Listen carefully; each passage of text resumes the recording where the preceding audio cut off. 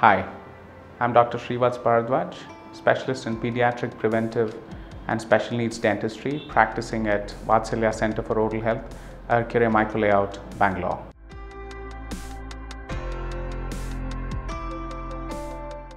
Some of the signs that you need to watch in your mouth for either oral cancers or precancerous lesions in your mouth are patchy spots on your cheek or on your gums.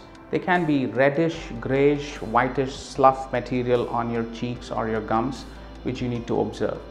The other key signs that you can look at are burning sensation in your mouth. If you're able to eat something without having any burning sensation, it's fine.